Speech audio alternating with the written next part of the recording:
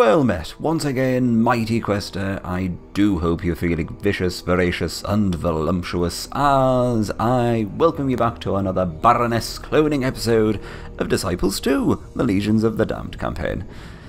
Now, what's just happened is I've just ended my turn. It was ridiculously exciting, and nothing happened, essentially, apart from this lumbering oaf who appears to be heading in the direction of Demon Lands.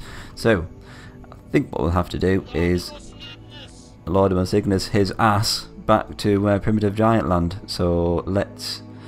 I think we can do this. I can't see it being any big problem. Let's give it a go. I can't remember if I've shown you these guys. The isolated tribes of giants that have few encounters with other species spawn these lovely guys. I'm pretty sure his face isn't an actual skull. I'm pretty sure that's just a big skull that covers his face. It might not be. It might not be. We never know. You'd be hard pressed finding a skull that big to fit over his head. Let's face it. So enough bumbling. I think we can maybe get out of this without any damage at all. Woot. That was nice. Deeba just about pipping him to the post in terms of the initiative, as the primitive giant only has 30. So that was splendid for us. We have a skeleton champion talisman, which is rather nice. An ancient relic. A staff of holiness. What the bloody hell did that do? Should have really checked. Heals 30 hit points. That's not too bad. We do need the mana to go with that though, which is not so bad on this level because we do have some life mana there. So that's a thing to consider. We might even end up giving that to Raxus and then he can cast using the staff. In terms of what we're doing now with Mango, I'm slightly tempted to take on this city of Salonia. Reason being is because these giants have been throwing themselves willy-nilly at it, so let's give it a go and hopefully we'll find some weakened forces within. Well, they're not weakened, but they certainly don't pose that much of a threat to us, so can Mango... No, that's not enough to kill him, sadly, because of that city defense bonus. But we should be able to wear down this guy. Yeah, it's going to be a slight problem because he's going to get quite a lot of damage, our demonologist on the back there. Despite his red heart of power. As he's going to get a hit from the mage leader. Oh, he does take down the marksman though, so that is very good. So, I don't think we've got anything to worry about for him for the rest of this battle. Let's take on the Squire, just so he doesn't get a chance to have another swing at our anti-paladins, and goodbye Renard, he will not be missed. Although you be it will, because it is quite magnificent. Does he have any stuff for us? No! That's disgraceful. Anyway, we'll maybe check out what's inside Salonia in the next turn, unless they'll probably reinforce it. We just don't know, but we'll find out. As for Astaroth, let's keep him on his toes, getting rid of these little turds like this. Lovely. One thing to note is that the little dwarven, well of course it's little, the dwarves, the dwarven party which is going on here is moving towards Astaroth, so we may need to keep an eye on that just in case they do decide to carve themselves a little bit of a demon barbecue at some point. Raxus, we were sending you back because one of you possessed is looking a bit scullified there, so let's do... Nope, we don't want to dismiss him. He does have some XP, so that's fine, so let's resurrect him. Because sometimes if they don't have XP, yeah, sometimes if they don't have any XP and they're a basic unit, it is cheaper to dismiss them. Well, not so much cheaper, but more efficient to dismiss them and then hide them again, as you then get a fully healed unit, which is exactly the same. What are we doing with Raxus though? I feel as if I should be utilising him to get rid of some of these guys around here. Yes, indeed, of course. So I think probably going to start off with these guys, because we can concentrate very much on the zombie. Yeah, let's do that. Kia Sinistra indeed, come on. So let's get Let's just go for it. Balls out. See what those do. These two dudes will concentrate the fire on one person, that's for sure. And they're going to have a hard time, of course. So we're definitely going to lose one possessed. Which is not too bad. He might even be able to kill this zombie. No, of course not. I expected far too much of him. Is that zombie going to go for the top one? Fantastic. That's just what we need, because now the zombie's dead and the Templar has no way of getting to that possessed. Obviously Raxus can now damage him because his ward's been removed. Could have potentially got this possessed to defend, but meh, I'm not too bothered. He might get another hit now. He doesn't. But the question is, will this possessed get a chance to... No, I'm going to play it safe and get him to defend. That's fine, because he would have took a lot more damage anyway, because he wouldn't have died. That's good. There we go. And fantastic, we get a couple of levels up, which made all the damage that they that had inflicted to them completely negligible. Enchanted units will receive 10% less damage from attacks. That's not too bad.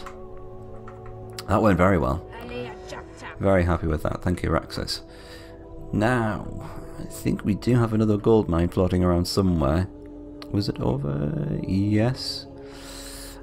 I'm going to risk it for a biscuit. Let's do it. You move up there. And I think we're just about done. So let's end our turn and not skip the auto-saving and all that bollocks, because I have a question to answer. Yes. A question which was posed to me on my last video through the comments. Yes, thank you. From ICIC, I believe his name is pronounced. I've probably embarrassed myself by saying that, but he or she, I should apologise. Yes, it could be either. You never know. Who asked if I was to develop or help or whatever with a new Disciples game, what would I add or change? I'll discuss this through the enemy turns, because I've got a reasonable amount of stuff to go on about. First thing, I would probably introduce a lot more, a much more diverse upgrade tree. Reason being is because from Disciples 2 to 3, each race didn't receive any new units, as far as I'm aware, in terms of introducing completely new ones, in terms of new upgrade paths, branches, additions at the end, higher tiers. So I would start with something along those kind of lines, kind of the additions, kind of along the lines of the additions you got from Disciples 2 in comparison to Disciples 1. So that's enough for that kind of enemy turn. Now, there's more to come, don't worry. Don't want to disappoint you all. You know what? I think I might just go for it with Mango in this city. Let's grab Salonia. Who's going to be there? Wow. Oh, I kind of feel sorry for him now, to be honest. Off he pops. See you later. That was the biggest anticlimax I think I've ever witnessed in one of my videos. There we go. The city of Salonia is ours, master. Yeah, with an equally anticlimactic victory speech there as well. Lordy. Right. Oh, I don't know what to do now. I was gearing myself up for an epic battle and was just provided with a lonely apprentice. Come on, Raxus, let's get you back. Let's resurrect this guy. Does he have any experience? He does. Yeah, he's ready to level up, so it's worthwhile doing this. I might as well do this as well. Stick the Berserker in the middle. And zombies at the top and bottom and ghosts. The ghosts is going to be a problem. That's the thing. I think that's going to be a bit too much at the moment. These two little douchebags are looking much more doable. So let's go for it. So let's concentrate on the middle one. Exactly, that's what I was hoping to happen. If he went first, he's obviously going to go for the possessed because it's the weakest unit there. So that will prove very useful for us. He's having another go. This is not good. You're going to have to defend now, my friend. Yeah, let's get rid of him. Might as well. For all we know, Raxus could miss. And then we'd end up in more bother. Are you going to come out unscathed and with no deaths? Yes. Woo! Even a level up for Raxus. Lovely stuff. And full line of berserkers on the front there. Superb. You can carry on. See no reason why not. The Pegasus Knight just seemed to completely ignore you, so I'm going to take advantage of that fully. And... should I kill him? Should I? Or shouldn't I? He did come out of this city, so he's obviously no threat to us. So let's do it anyway. Yeah, that was pretty much what I was expecting. He's going to try and run, but I think we can take care of it. He's defending, so let's see if we can take down the leader. I think we probably can, so I think we can just automatically resolve. Marvellous. I think you'll find it can be, my friend. Astaroth, what's going on with you? We've got a thief. And these little guys have got a little closer as well. Oh, sorry, I keep on calling them little guys. It's terribly racist of me. Anyway, time to get rid of this little guy. Bahaha! There he goes. Off you pop. Thank you. And... let's bring Astaroth... I might just leave Astaroth there, to be honest. Because I think this guy won't have enough movement points to take him on. So at least we'd only have to take on one group of the little stumpy gits.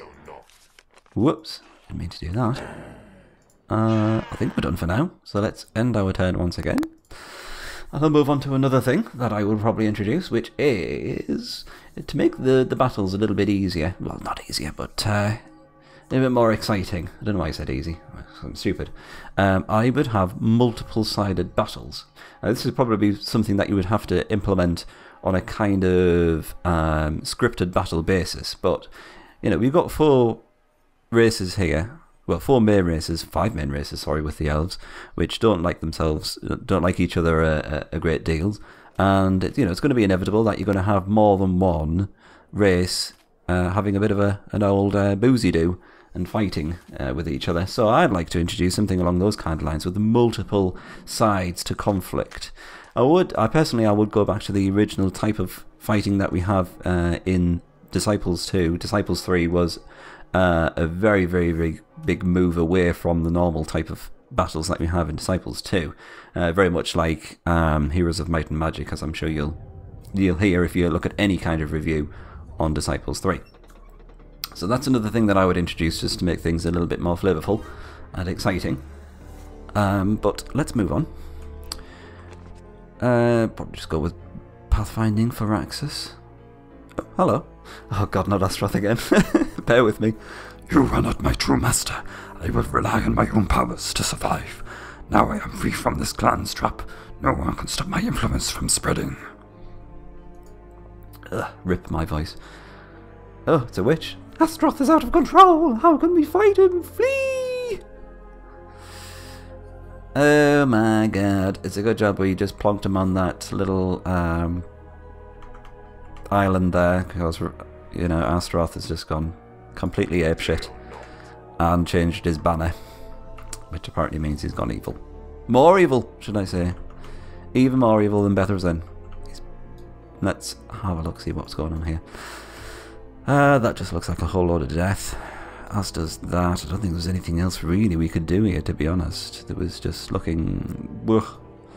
No. So much no. We need to send Raxus somewhere, though. Tell you what. Nah, still not going to be enough. Let's move him around. Let's put him hot on the heels of this rod planter, and then I think we can probably just get him grinding out against those orcs. Not sexually, of course, that would be awful. No one wants to grind up against an orc. There's a nice bit of gold for us. Thank you very much. And you know what? I'm not overly bothered about the giants taking over Salonia, because at least I know exactly what's going to be there, because we can just simply do this. I don't think the Empire is going to go for it. So I'm quite happy for that, for them to just stay there and just chill out. I might turn Mango's sights more towards this kind of area. I can't remember what was in that abandoned temple. Let's have a quick look, shall we? Oh my god, I've not even researched the spell. What an imbecile. Incantari Hellhound, thank you very much. My disposable, flexible friend with 3 heads.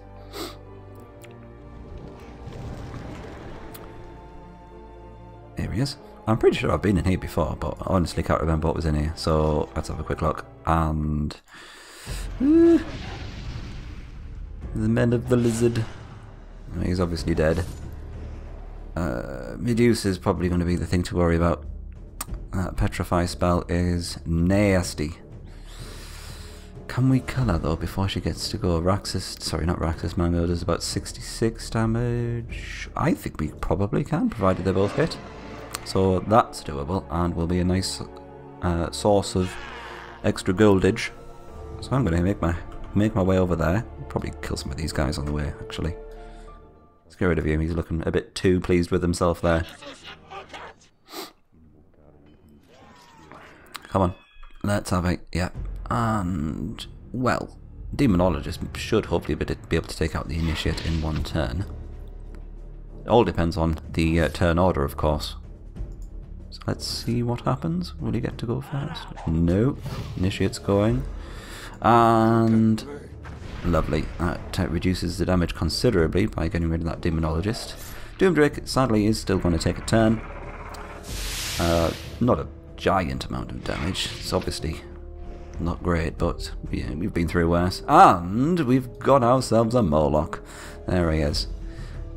So we need to start thinking very heavily about upgrade structures, don't we?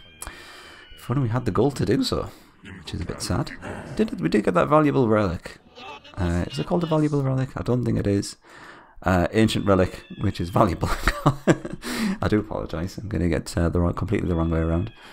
So we can sell that for, you know, a decent amount of money. So we'll end our turn now.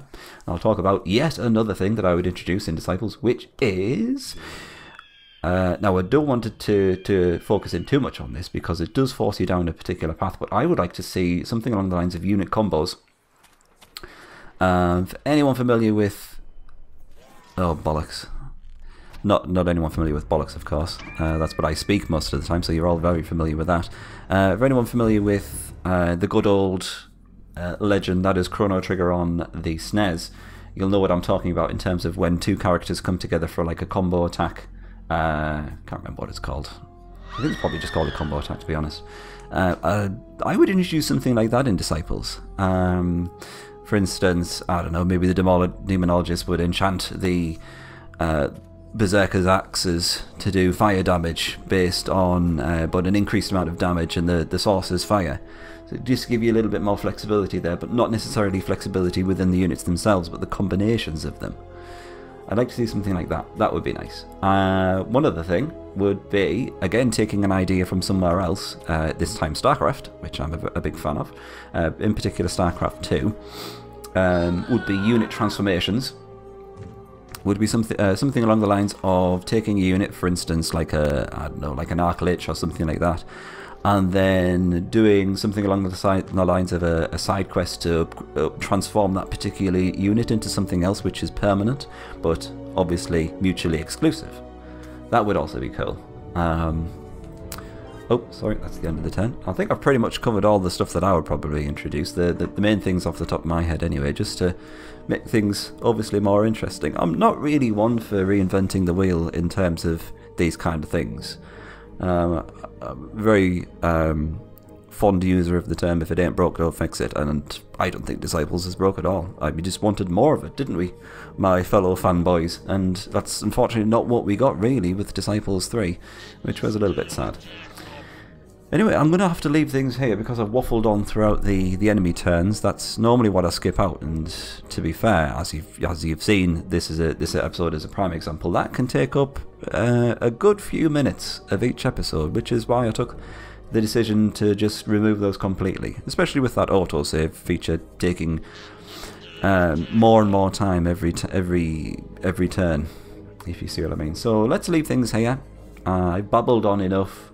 I hope you're at least a little bit satisfied with that answer, Mr. Icy person.